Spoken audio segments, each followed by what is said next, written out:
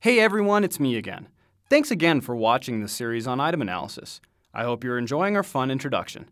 Today, we're going to talk about another number that's very important to understanding how your exam is performing, the Index of Discrimination.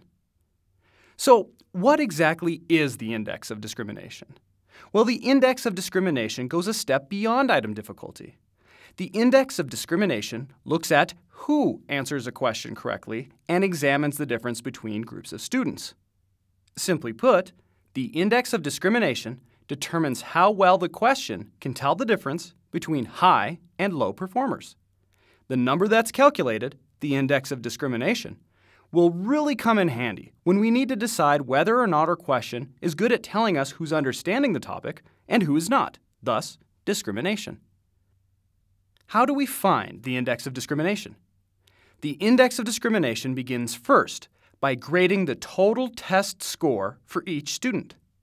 Once that's complete, we'll sort the students from high total grade to low total grade. Here you see an illustration of my students ranked from high to low. Now let's imagine there are more students in the class, but you get the idea. Next, we group the top 27% and call them high performers. Then we group the bottom 27% and call them low performers. Why 27%? I don't know. Some person significantly smarter than me decided that that was a good number. Now you might not be able to hit 27% exactly, but let's aim for that number if we can. Then, for each question, we calculate the item difficulty for each group, using only the students in that group. Remember how to do this from the last video?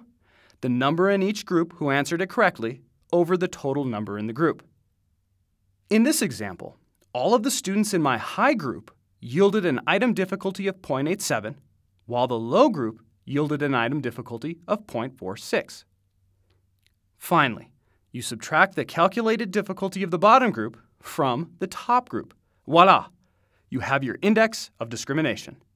Also, note that you get two more item difficulty numbers, how hard the question was for your best performers and how hard it was for your bottom performers.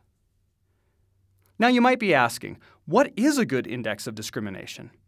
Now remember, as we talked about for item difficulty, you'll never pin anyone down into telling you there are definite cutoffs, but since we're new to the item analysis game, let's start off with some general rules of thumb. Your number is going to range from -1 to +1. But we're really only interested in positive numbers. Anything lower than 0 should be rewritten or discarded. Items with negative numbers, like -0.13, are said to be negatively discriminating. That means that the lower performers are doing better on the question than the high performers, which is not what we want to see. If you do see something like this happen, you're going to need to take a long, hard look at that question because there's something wrong with it. An Index of Discrimination that hovers around 0.2 is generally a bottom threshold. Anything between 0 and 0.2 isn't really doing a very good job at telling us the difference between high and low performers. But remember, this is a bottom threshold and doesn't mean a question that has, say, an Index of Discrimination of 0.07 is bad. It just means that everyone is performing similarly on the question. You'll want to take a look at these questions and see what you can do to fix them using the tips we'll talk about in the next video. As we get up to 0.4, 0.5, or 0.6, we're in great discrimination territory. These questions are going to do a great job of differentiating high and low performers. Realistically, you might see a lot of your best questions somewhere in this range.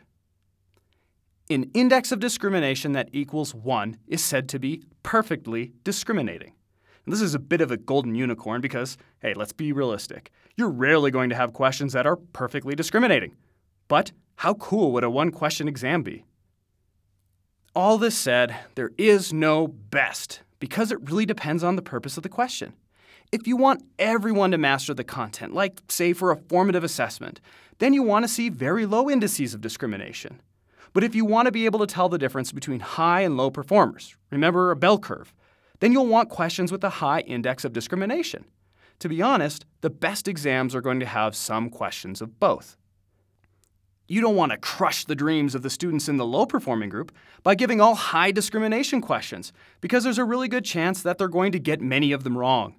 On the flip side, we need some discrimination to start to separate the high and low performers so we can see who knows what. The best thing about these numbers is, as you deliver formative and summative assessments over the years, your numbers become stronger, and after enough times through, you'll be able to handpick questions for your exams that are shorter, but also more reliable in assessing whether or not students actually know their stuff. So now let's take a look at some examples. Column 1 is a question number. Let's assume for columns 2 and 3 that we've already taken the top and bottom 27% based on their total quiz score and calculated the difficulty level for each group. The fourth column, the Index of Discrimination, is found by subtracting the bottom from the top. Going through the results, we can see that question 1 is negatively discriminating.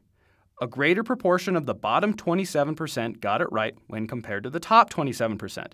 This question likely needs to be rewritten or thrown out entirely. Now, question 2 isn't bad. It's right against that bottom threshold we've set, so we might want to take a quick look at it to see if there's any improvements we can make. But let's just say that this was a mastery level question, and I wanted everyone to do well on it. Question 3 is a great question, as it's realistically able to tell top performers from bottom performers. I'm going to look at the topic of this question, how I wrote the question, and use it to understand what my good students know that my lower ones don't, and also try to emulate the style of this question on others to improve all of my items. Question 4 could be a lousy question, as it's not telling us much between top and bottom performers, but this is okay if it's a mastery level question. But otherwise, we might want to look at it to see how many more we have just like this one and fix them if we can. Question number 5 is our golden unicorn, nearly perfectly discriminating, so catch it if you can. Now, our final video is going to talk about response distribution as well as some tips for improving the writing of your questions and their distractors.